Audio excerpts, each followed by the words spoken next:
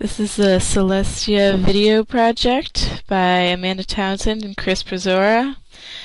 Celestia is a very interesting program. It's a solar system animation, basically, and it has a whole host of stars, galaxies, planets that students could explore. Celestia is pretty easy to use. It comes with a README text that explains all the basic features. One of these features is right-clicking will allow you to rotate around an object, while left-clicking will allow you to shift the screen and basically move the object across different parts of the screen. You can also zoom in or out on an object by using the middle scroll bar on your mouse or the home or N keys on your keyboard. One nice feature about Celestia is it allows you to search for lunar and solar eclipses, not only ones that happened in the past, but ones that they predict to happen in the future. Another thing Celestia does is catalog all the different celestial bodies that it has. You can access this catalog by going to the Star Finder or the Solar System browser. In the Solar System browser, you can see all the planets as well as all their moons and select something to go to, and it will automatically take you there. You could also select an object on the screen, such as one of Saturn's moons in this case, and go to navigation and either center the object or click Go To, and it will take you there as well. Once at an object, information will pop up in the top left-hand corner. You could also go to navigation and click on Go To Object, and this would allow you to either type in an object, or if already at an object, it pops up with all the object's information. The star browser in Celestia works just like the solar system browser. It allows you to select a star. The closest to us is Proxima, and go and view all of its information. Celestia will give you real-time data such as distance, apparent magnitude, luminosity, class, apparent diameter, and other data that could be collected by the students. To get back to the solar system, you could go to navigation, then go to object and type in Sol, or you could go to navigation, click Select Sol, and then go to Selection. To me, the most interesting and probably most useful part of Celestia is its eclipse finder. It allows you to find solar and lunar eclipses, and then it will display in real time across the screen. Most students have probably not seen an eclipse yet in their lives, and this program gives the opportunity for teachers to show students what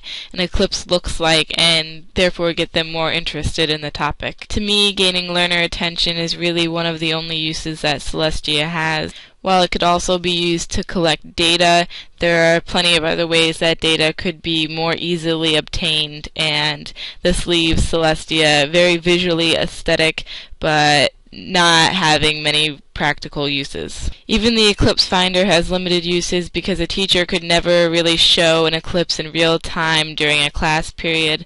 But luckily, Celestia does have a feature that allows you to speed up time to 10, 100, 1,000 times faster, and therefore show students the general view of an eclipse. That being said, it is a pretty cool program, and a couple cool features would also allow the teacher to use it as a means of presentation. Here I've gone back to our sun, and I'm going to select Venus from the sky and just click Go To Selection.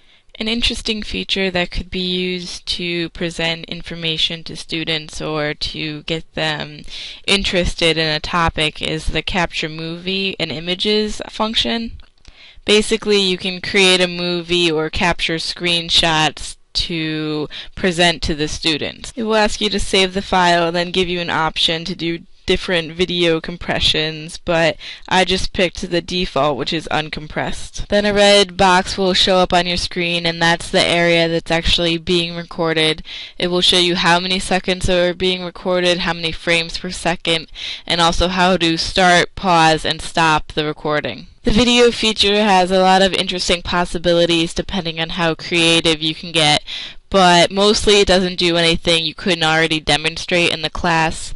It does make it easier because you could record a set of events and then just show it to the class and not have to worry about things malfunctioning. All I did here is just select one object, go to it, then select another object in screen and go to that one, and the video basically recorded the movement in between those two objects. You could keep repeating this and get a video of your travels through the solar system. This is the one way I could see Celestia being a means of expression. You could have the students create a video of their travels through the solar system, and then with Windows Media Maker or maybe another video program, they could narrate their travels with information that they have learned about the solar system and the planets. One feature I haven't shown is that Celestia allows you to bookmark different objects, allowing you to view many different objects quickly and easily. The last big feature that Celestia offers is a split screen.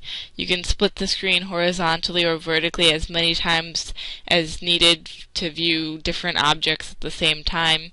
It gives you a total of 64 screens available, 8 by 8. As a final comment, I believe that Celestia has more of a cool factor than an educational factor. It shows the vastness of the universe and really puts things into perspective, but it can be difficult to orient and really has limited uses. The end.